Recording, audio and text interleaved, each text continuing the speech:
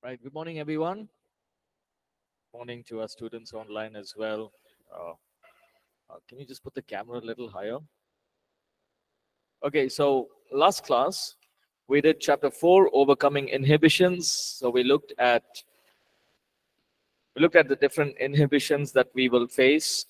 Uh, when we talk about inhibitions, it basically means things that stop us from sharing the gospel, right? So what were some of them that we looked at last class? We looked at not knowing what to say while sharing the gospel, feeling that nobody is interested in the gospel, fear of rejection or ridicule. People will say, "What are you talking about?" Right? And being ashamed of the gospel. Right? My friends don't know I'm a Christian, right? And fear of mixing with other friends, unsaved friends. People will feel that, okay, if I'm a believer, uh, and people know that I believe in Jesus, what if nobody is willing to be my friend? That could be a fear. And then we have other excuses. It's not my responsibility. Let others do it. And afraid of difficult questions. And these are all common inhibitions. All of us will face this. But the point is, we overcome those inhibitions. Right? We overcome it. Now, all of us will go through failures in life. Nobody will say, okay, because I failed, I will not do this again. Right? We have to overcome our failures. We have to become strong. We have to, the word overcome means to gain victory in that area of our lives. Right? So let's go to chapter 5. How do we get started when we talk about sharing the gospel? Right? Number one is asking leading questions. Now, a sign of a good minister of God is to ask questions. Right? That's why, as teachers, we always say, no, any questions. Right? When you ask questions, it is you're opening up yourself to understanding. Who's the best example when we look at the Bible? Who asked a lot of questions? Who? Peter asked a lot of questions. Who else? Pharisees? Okay. Who else asked a lot of questions? Come on, you should know. Like, very good questions he asked. Sorry? Yeah, somebody said something. Did Jesus ask good questions? Did Jesus ask questions? He did. Remember when they came to Jesus and said, should we pay taxes? What does he reply? Yes or no? What does he reply? You should pay taxes. He says, whose face do you see on the coin? He answered the question with a question. Right? Second one, who do you say I am? Everyone is saying you're the Messiah. Is it true? What did Jesus respond? Who do you say I am? So asking questions opens up the person to why he's asking that question. Right? Learn to ask now. The first point here is leading questions. Don't ask random questions. What you had for breakfast? That's not going to help. Right? Ask leading questions. Right? Learn to ask good questions, and those questions should be surrounded to the topic that you're talking about. Right? So, for example, you're trying to minister to a friend of yours, right? And he or she says, you know what, I've been having a very difficult time last week. Work was very difficult. At home, there was so much of problem. I don't have strength in my body. I couldn't do anything. I'm feeling very weak. I feel like giving up. Right? Now a good thing to do is you ask them why. Ask questions. What happened during the week? So they keep explaining. Right? So what did you do when you were tired? Now, the basic thing that we normally do is, okay, you get up early morning, you look to Jesus, and then you drink some good energy drink, and you eat breakfast well, right? All kinds of medical reasons we can give. but learn to ask leading questions. So if somebody comes up to me and says, you know what, I had a very difficult time. I felt like, just giving up my job and staying at home. So the first thing I'll ask them is, what happened? Then I'll ask them, what did you do when you were tired? When you wanted to give up, what did you do? Did you go to the gym? Did you eat? Did you want to sleep? What did you do? So they'll tell us, right, what they wanted to do. And then it gives you an opportunity to bring in the gospel. So you can say, hey, you know what I did when I was tired, when I wanted to give up? This is what I did. Right? So you're opening up the person. Ask leading questions. We sometimes think it's more important to say things, to answer questions. Yes, it's good to answer questions, but sometimes it's good to ask a question back to a question that is asked. Right? We must understand that when sharing the gospel, it is not only about us talking. It is about us listening also. Right? It is very important to listen to people. Now, don't be in a hurry while sharing the gospel. Oh, Jesus died on the cross. He will forgive all your sins. If you're going through depression, you're going through suicidal tendencies, you want to kill yourself, don't do it. Jesus is with you. Don't talk too much. Always be willing to listen first.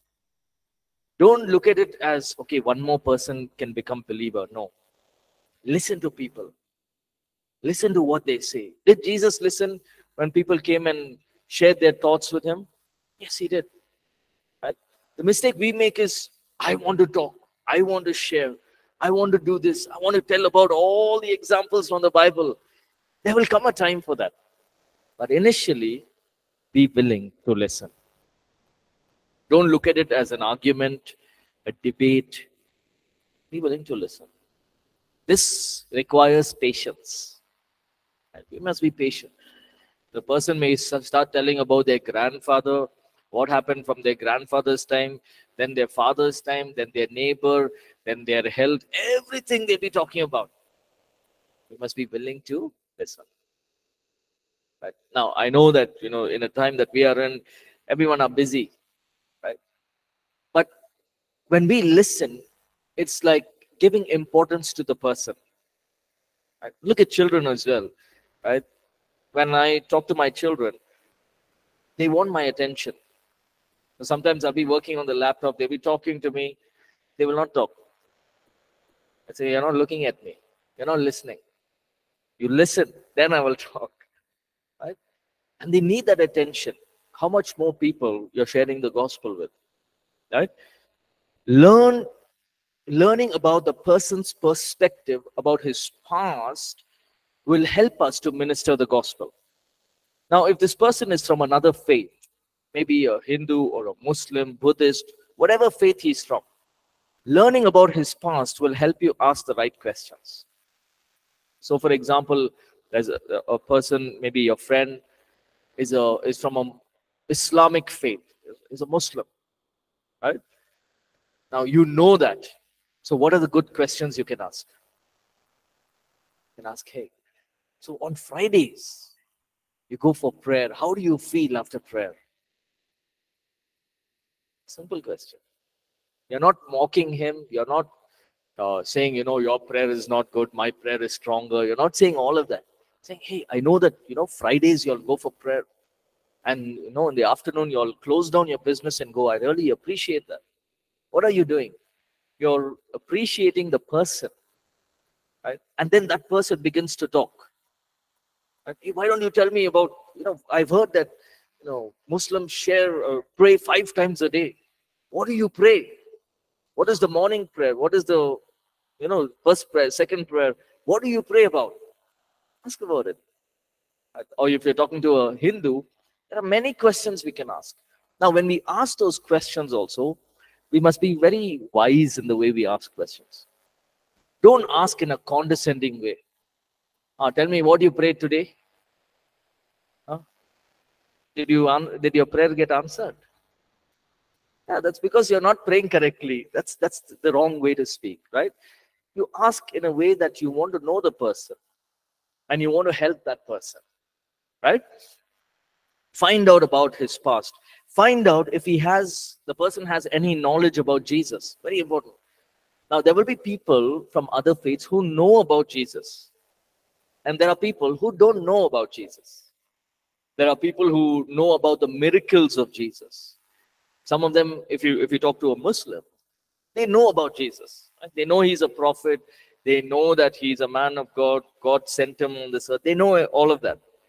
So then, when you're ministering to a Muslim and later on we'll talk about how to minister to a Muslim and a Hindu and other people from other faiths. But here's the point. So you're talking about Jesus. This person knows it. But what about a Hindu? He may not know. So you need to understand, okay, this person doesn't know about Jesus. So I have to start from the scratch. Okay, so who is Jesus? What is the significance of Jesus? We were all living in sin.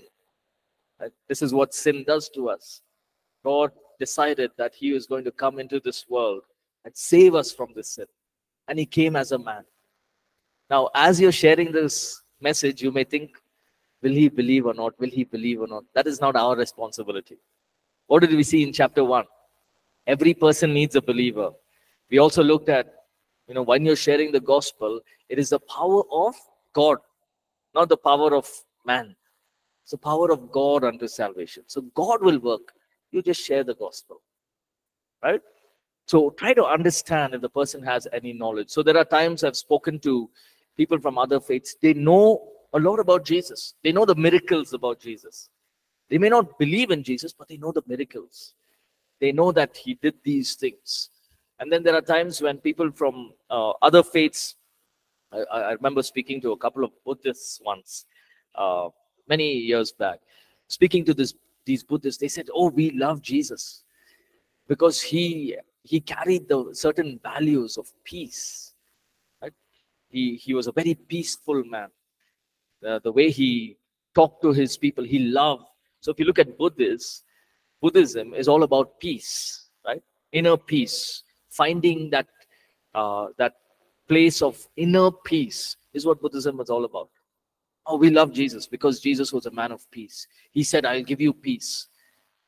But do they know? They know about Jesus, but do they know Jesus? No. But it gives you an opportunity to share and ask the right questions. When you're sharing, share it with wisdom. And this will come over time. Right? You will learn as you keep doing it. Now, there are different levels of conversation in terms of asking questions, right? So, first question we can ask is, what do you do? So, for example, a friend of yours comes and shares with you, hey, I want to quit my job.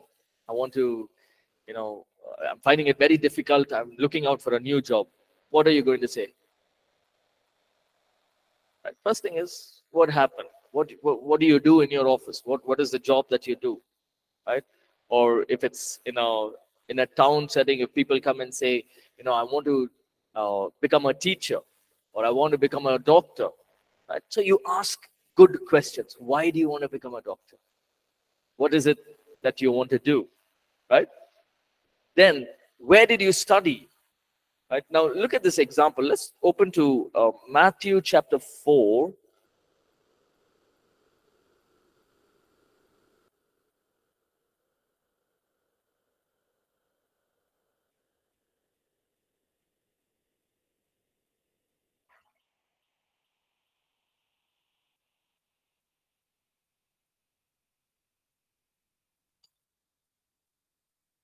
Let me just get that verse. Matthew 4.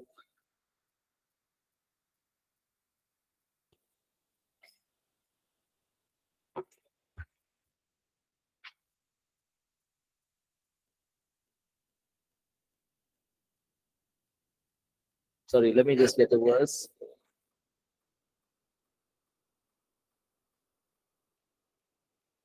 Oh, sorry, I think it's John chapter. John 4 is different. It's 4. Okay, yeah, Matthew 4. Let's look at that portion, verse 18.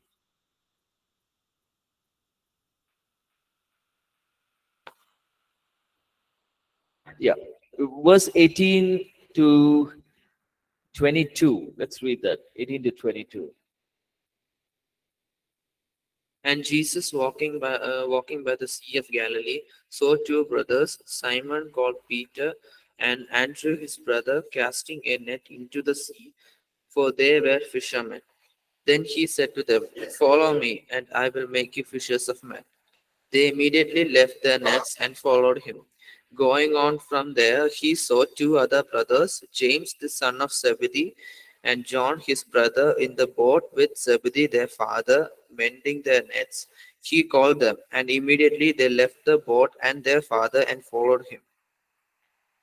Yeah. Now, let's go to Luke chapter 5.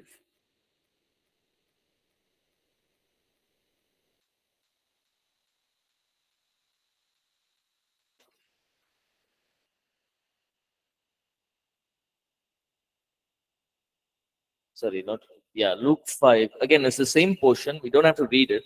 So here, Jesus sees Peter, right? Peter and Andrew, two brothers. Now, Andrew was the disciple of John the Baptist, right? And he sees them and he requests them, "Can I come into your boat and preach?" And we see the response after that. Both of them, because they follow Jesus. They leave their nets and follow Jesus. Now, there's another portion when we read. We see that Andrew goes and finds Peter, and he says, "Peter, we have found the Messiah. Come and see him." Right?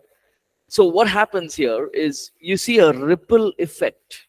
The word ripple effect means, you've seen the seas, right? How the water goes, right? The waves just go that way, and then it continues on, right? It doesn't stop. It's called a ripple effect. This same thing happens when Jesus calls his disciples. The disciples call others, others have questions, they were able to minister, and they all pointed to Jesus. So it's very important when we are ministering, we find time to hear, to question, to reason with people. Right? Some of the things that you can ask is, what do you do in your free time? What are your hobbies? Right? Now remember, while sharing the gospel, it's not only about giving revelations and the great wisdom of God. It's not only about that. We need to be practical also. Was Jesus practical in the way he did his ministry? Or only was he saying, "I'm the Son of God, I'm the Messiah"? Did he keep saying that? "I came from heaven, there is no one as holy as me"? Did he say all of that? No. If you look at his ministry, it was very practical. Some places he knew, okay, this is what I have to do. Right? He didn't fly and go from one place to another. He knew he had to go by boat or by walk, and it takes time, and I have to go. Right?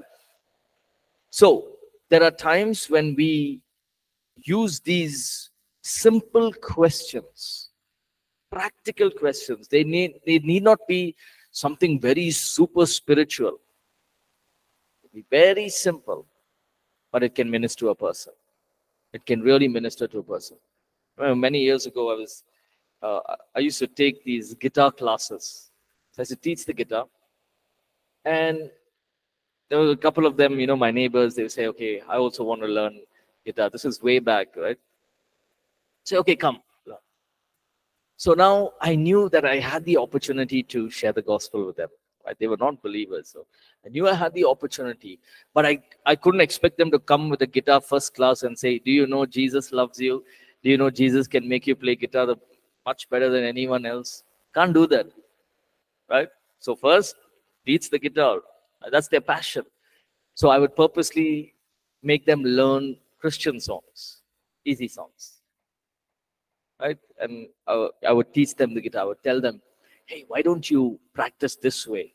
Right? So 80% practical teaching of the guitar. 20% here and there I would bring in some things. Okay, so when you go home, what do you do? Yeah, my mom and dad are there. They will, I'll probably do my homework, and I'll go out and play. Oh, what sport do you like? I play football. Oh, who's your favorite player? So now what is happening? There's nothing spiritual about this. So he's opening up.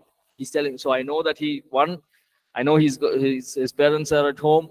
I know that he's good in his studies. I mean, he's probably interested in study, so he wants to go home and do his homework. 3, I know his favorite sport is football, and I know he likes guitar. I know that he can sing. So I'm getting to know the person. Right? Then I ask, hey, why don't we have classes on Sunday evening? No, can I come Sunday morning? No, Sunday morning I go to church. What do you do on Sunday morning? You see that how the questions have been asked? Leading questions. Or you can ask, what do you do on Sunday morning? Sunday morning, Sunday is my holiday. I wake up late. I spend time at home. I enjoy. I go out with my friends. Okay. Now immediately don't say, okay, you have to go to church. Jesus loves you. All of that. No. You need to be wise, right? Okay, this is what you do on Sunday. So you're free on Sundays. He'll say, yes, I don't do anything. So why don't you come with me? We have a nice, worship. We call it worship, where they have music. Because I already know, what does he like? Music. We have a full band that's playing. We're singing songs to Jesus. And we have drums, guitars, vocals, and keyboard. It's a full band. Why don't you come and experience? Now, because he's interested in music, 95% of the time they will say yes. Right? They'll say, okay, I'll come. I want to see the music. Right? And it also gives me an opportunity because I know that he likes football. So what I can do, I'll say, hey, we have our youth meeting coming up. After the youth meeting, they all join and they play some games, football and cricket and badminton. Why don't you come? Oh yeah, I love football. I'll come. So what's happening? In the day one, first or second meeting, I've got to know what he likes. He doesn't know anything about me. But I have asked questions so that I get to know him. Right? That's a youth meeting. Okay, I'll come. So he stays for the youth meeting. He may be coming to play football, but he may have to sit through the whole youth meeting. He'll sit. But he enjoyed the football the most. Now, when you finish the meeting, don't go back to him and say, did you hear anything from what was preached on that youth meeting? You can, but take your time. Right? So you understand what I'm saying, right? So there are times when there was another person I know of, he really liked computers. He wanted to learn computer. So I said, see, I'm not so good in all of that. I can do it. I can teach you the basics. But I have a friend who can teach you. Right? And he can teach you all of these, technical stuff in the computer. Why don't you go to him? So I connected him. And then he was able to minister the gospel to this person. Now, how was it all done? Asking questions. Asking questions. Asking the right questions at the right time. Right? Okay. So next way is getting to know their belief system. We talked about this, right? One of the questions we can ask is, see, there are people who are spiritual in life, right? Whatever faith we are in, Hindu, Muslim, Buddhist, Christians, any faith, people are spiritual and people don't care. So you'll have Hindus who don't believe in God at all. No, I'm not interested in all that. You'll have Christians who are not interested. But then on the other side, you will have Hindus who really believe. Right? They are very spiritual. Every Wednesday or every Friday, they go for prayers. Right? Then you have people who are Muslims. Some of them believe, some of them don't care. Hey, I don't believe in all that. Right? So by nature, some of them are very spiritual. Some of them, no, I don't care. I don't believe in all this. All gods are one. Done. Right? Now, so the number one question we can ask is, do you consider yourself as a spiritual person? Hey, I heard that, you are a Muslim or a Hindu. So do you consider yourself spiritual? What do you understand? Now, many a times, people may not understand their own scriptures. the Quran or the Vedics, the Vedas. They may not have understood. They've not even read it. So they may say, hey, I don't consider myself spiritual. Right? So now again, you're getting to know the person. Right? Two, you can ask, have you ever been to church? What do you think about church? Now they may say, oh, church is a place I will never come. Now when you get that kind of response, say, okay, maybe you can ask, why not? Is it because you have come before, there was a problem? Is it because of that? Or is it because, you feel that that's not the place for you? Ask the right questions, right? Then you can ask, what do you think about God? What do you think about afterlife? Right? After we die, what happens? It's a good question to ask. How many of you have asked that question to people from other faiths? What do you think happens after you die? Nobody in this world will say, I will not die. Doesn't matter what is their faith. They will say, yes, death will come. And everyone believes something will happen after death. Right? Everyone will believe. Every human being will believe something will happen after death. So you ask them, what do you believe? Is that a good question to ask? It's a very good question to ask. They'll say, okay, I believe this. What do you believe? They'll ask. And you share the gospel. This is what I believe.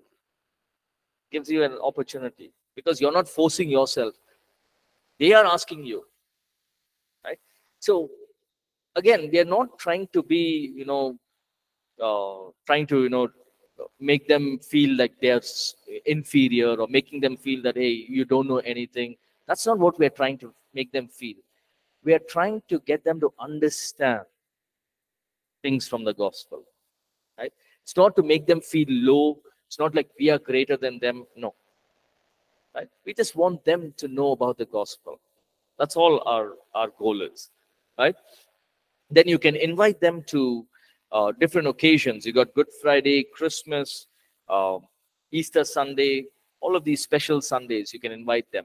Healing Sunday, Youth Sundays. Invite them. Do you have all these things happening in your churches?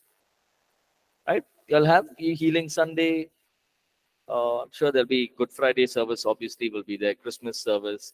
I know that I think in certain villages and in towns, they have a good Christmas program, right? 2-3 churches come together and you'll do a good Christmas program. So it's a great opportunity to invite people, right? You pray for them, invite them, and minister to them. Right? Now leave the result up to God. You don't worry, oh, I invited, they didn't become believer. Don't worry. Right? The seeds have been sown. God will do a work. Our responsibility is to invite them. Right? Now, the second approach is the prayer approach. Everyone say prayer. Prayer. Acts chapter 4 and verse 9. Prayer is the most powerful approach that we can use. Acts 4 verse 9.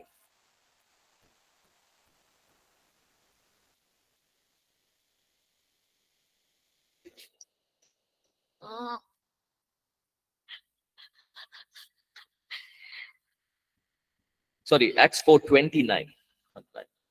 Acts chapter 4 verse 29.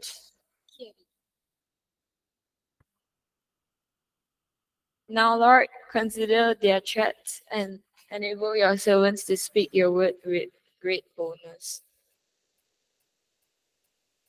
Yeah. Now, what has happened is Peter and John, they go and they speak in great boldness. They speak about Jesus, about the Messiah. And the Jews, the Pharisees, the Sadducees are saying, we're going to make sure that you're not going to talk about Jesus again. We'll make sure that we stop this Christianity, this whole thing that you all are doing, saying that Jesus is the Messiah. So they were, we know that the early church went through a lot of persecution. What did they pray? They did not pray, God, remove the persecution. They prayed, now, Lord, consider their threats and enable your servants to speak your word with great boldness. The next verse says, stretch out your hand to heal and perform miracles and signs and wonders through the name of your holy servant, Jesus Christ. Right? persecution was going to come. They didn't say, God, stop the persecution. They said, God, give us the boldness to face the persecution. Right? So, first things first, when we begin to minister the gospel, whether we are pastors, evangelists, prophet, apostle, teacher, whatever we are, right? It doesn't matter. Take the prayer approach. When we pray, God gives us boldness. You see these people, the disciples, the early church, they prayed and God gave them the boldness. Was there persecution? Intense persecution. It's not like what we are seeing now. During that time, it was death. If they caught them, they were killed. But what did they say? They prayed, Lord, give us boldness. So the prayer approach is the best approach. Pray, ask God, God, give me the boldness to share the gospel. Give me the boldness to know that, okay, when I'm sharing, you are there with me. There are times when, I've shared the gospel and people have crowded up against me. Sometimes we become fearful. Oh man, today something's going to happen. But God gives us the boldness because we have prayed. And even through those challenges, even through those persecutions, God enables us, God equips us, God strengthens us, right? So another way of in prayer approach is you find out what is their difficulty. Is there anyone in this world who doesn't have a difficulty? Nobody. The first thing you ask, now we all have prayer requests, right? Even believers' prayer requests are longer than the unbelievers, right? But we all have prayer requests. Pray for this, right? So ask them, hey, I heard your mother's unwell. Yeah, my mother's in the hospital. What is the first thing you do? Don't say, drink glucose in the morning, afternoon, night, have good food. All of that the doctor will tell. What do you tell? What can you tell? Hey, can I pray for you? Do you think this person is going to say, tell me who you're going to pray for? You're praying for, to who you're praying? You think he's going to ask? For him, my mother should get out of the hospital and be all right. That's all. You pray to whoever you want to pray. Right? Yes or no? You pray to whoever you want. I want my mother to get well and come out of the hospital. So you can tell them, hey, I'm going to pray in Jesus' name. Right? I'm a Christian. I believe in Jesus. I'm going to pray in Jesus' name. And when I pray, expect that God can bring healing. Now this person will say, no, I don't expect God to heal. Will he say that? No, because he wants his mother out. Wants his mother to be healed. And this is an approach we can directly take. Right? We don't have to explain the gospel for that. You get what I'm saying, right? The situation is praying. Or what if there's somebody on the deathbed, or somebody, I remember this many years ago. This mother came up to me and said, my son wants to commit suicide. He has tried 2 or 3 times to commit suicide. So somebody told me about, the church, and I don't know anything about church. I don't know anything about Jesus. Somebody told me, out of desperation, this mother came to church. I said, this is what it is. My son is a young boy. I don't know what happens to him. He's been trying to commit suicide. 2, 3 times he tried. Somehow his life got saved. Can you please pray for him? Now, will the mother say, don't pray in Jesus' name? She had come to church. So we prayed in Jesus' name. Right? We continued to minister to her. And over time, she accepted the Lord. And her son was all right as well. Right? So that you take that prayer approach. God, do this in her life. Is God willing to do it? Yes or no? God is willing to do it. Right? So that assurance we must have. Then you can ask for needs, job. People have financial needs. People have needs in the house. How many of you don't have any need? You have everything. All of us have some need or the other, right? So you can ask them, hey, can I pray for you? There'll be times when they need a seat in a college, medical college, or they need a house to stay in. They need a vehicle, anything. Pray for them. And it could be plans of career, anything, right? So the prayer approach is putting our faith into practice. The other person may not have faith at all, right? But when we have faith, we express that faith and ask God to bring healing, to meet their needs. Remember that example where the friends of this paralyzed person, right? They open the ceiling and they lower the person down, the crippled person. Did he have faith? Did he have faith that Jesus will heal him? He didn't know what is happening. He said, okay. The other 4 people had faith. He was just there on the bed. What about the man who was paralyzed for 38 years? He didn't have faith. And no, when the water stirred up, nobody's there to put me in the water. Jesus said, I didn't ask you that. Do you have faith to be healed? Right, so sometimes it is not only about their faith. We can express our faith on their behalf. We pray and say, God, you bring healing. You bring healing. Do the supernatural in their life. Then God begins, they can become believers. They can accept the Lord Jesus because they know that only God can do it. I remember 2012, or we went to Varanasi. I think I've used this example. We were having our short-term Bible college in Varanasi. And it was each of our staff would go there for 1 week. And I had the opportunity to speak to some of the pastors. Right? And this pastor was telling me, all of them in the church, 100%, all of them were unbelievers. None of them were Christians. All of them unbelievers who came to the faith. And so I asked him, how did it happen? He said, all we did was we prayed for healing. Somebody's child had cancer. Somebody's child couldn't hear. One child couldn't speak. One baby died in the womb. And he shared this testimony where a baby was dead in the womb and they prayed. Pastor prayed, right? And the baby started moving, right? Now, after giving birth, this mother said, there is no other God who can do this. Which other God can do? I've been praying to many gods, but there's no other God who can do this. And after the baby is born, she came to church, became a believer, child dedication happened in the church. She's serving in the church.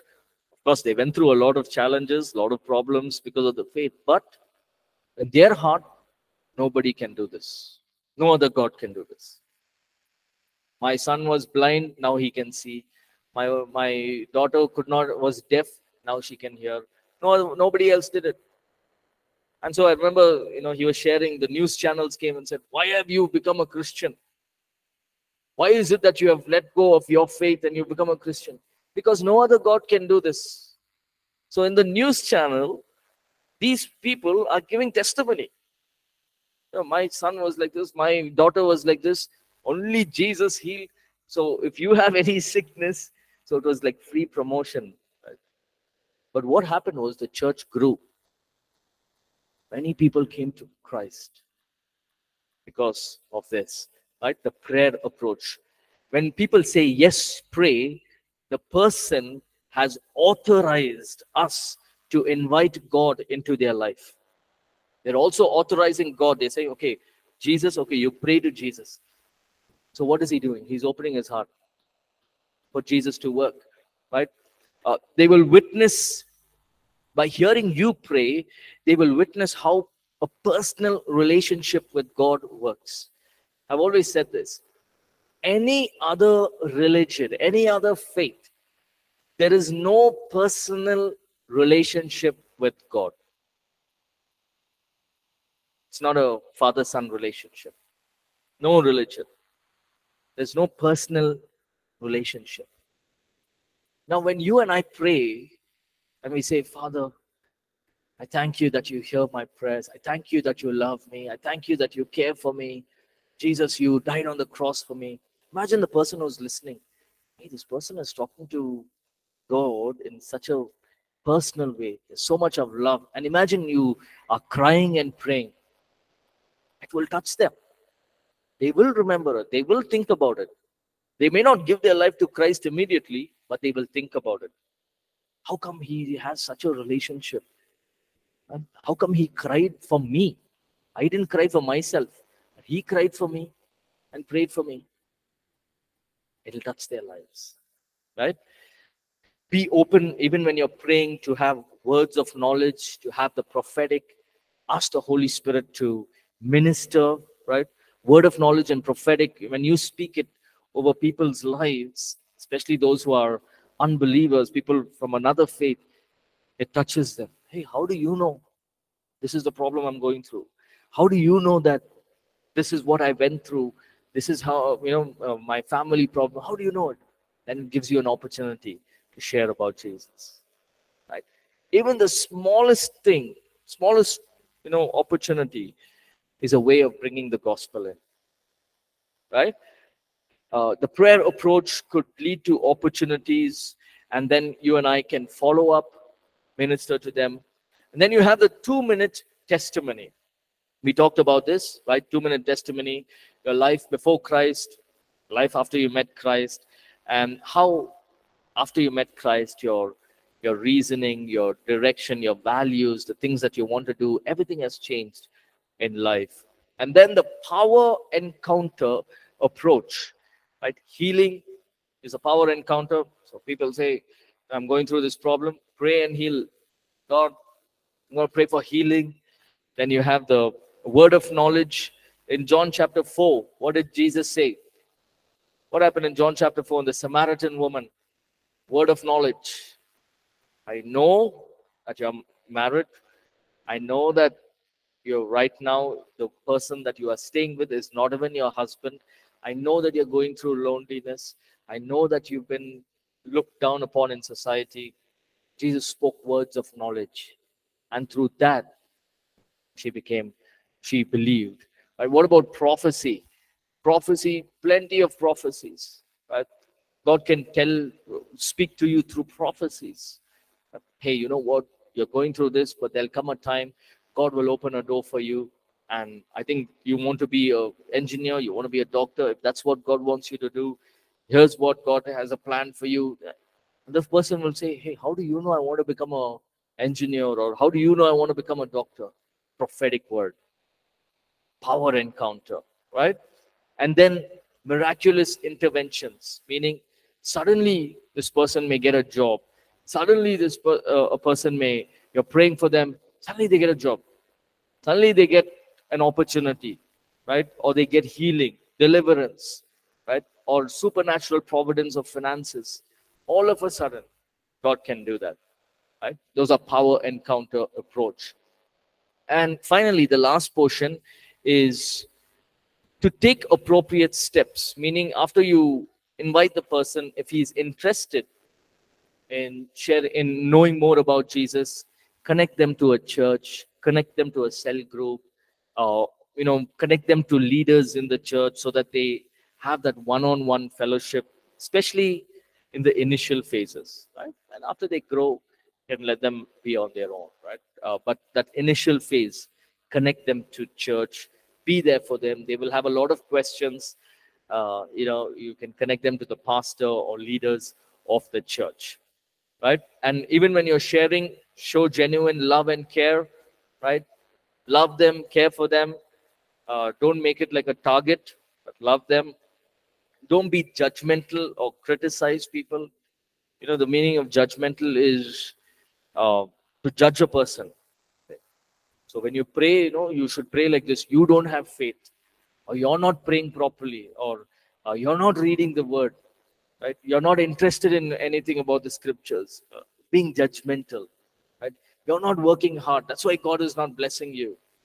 That's being judgmental, right? Our goal is not to be judgmental, but to share Jesus with them, care for them, provide for them, disciple them, right? There'll be times when, they'll be living in sin, drinking, smoking, living in sexual immorality, whatever they're living in.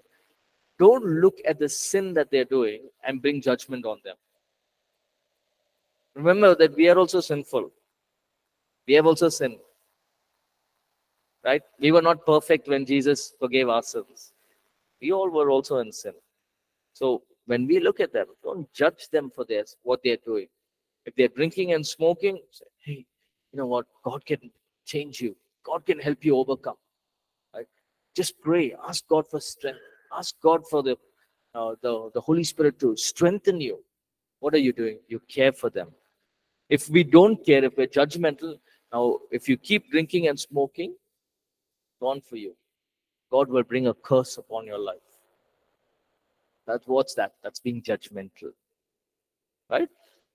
And avoid arguments. There are times we get into debates. People from other faiths, especially, you may start debating with each other. My God is better. This is what my God says. Debates are good, but when the debates become a heated argument, close it. Don't start fighting. You see, Jesus did that, right? Certain times when they were going to attack him, he just walked away. Close the debate. You don't have to prove a point by winning an argument, right? Don't let people's negative response pull you down. Very important. Some people, when you share the gospel, they'll say, no, I don't believe in this. I'm sorry. I don't want to believe in your Jesus. Now, that's not the end of the world, right? Move on. Okay. Continue with your life, right? Some people may say, hey, don't talk to me about Jesus. I prayed for 10 years, nothing happened. I don't believe in your Jesus. I don't want to hear from you. Don't talk to me about him. We may feel negative, we may feel down, but get up again, right? Move on. Don't sit and think, oh, because I shared the gospel with him, he said something bad about Jesus. Now, what will Jesus feel? Jesus is not worried, right? We don't have to be worried. Just move on in life, right? Stay strong, stay in love, and the joy of the Lord be our strength. And then, finally, our goal is, while we share, be natural. Let sharing the gospel be a lifestyle, meaning wherever we are, right? We could be outside, we could be meeting people, we could be in the mall, we could be meeting our friends, wherever we are, let it be a natural thing. Right? Now, how does it become natural? When we practice it, right? When we wake up in the morning, what do we do? Do we think, oh, what should I do today? Do we think that? No, we know. It's a natural thing. Get up, freshen up, get ready, spend time in prayer, read the word, come sit for your classes. It's natural, right? So sharing the gospel, the more we do it, the more natural it becomes. Yes or no? Right? So now with digital media and all of that is there, what you can do? You can share a small message, 2-minute clip, 5-minute clip, or a Bible verse. Sending a Bible verse, and the person may respond back, hey, thank you for this, but I didn't understand anything. What happens? Gives you an opportunity to share the gospel. It becomes a natural thing. You don't have to worry. You don't have to plan and prepare for 10, 15 minutes or what to share. It's natural. It just comes out naturally. Right? That's why the subject is called lifestyle evangelism. It becomes a lifestyle. Every day, whenever you get opportunity, you're able to do it. Right?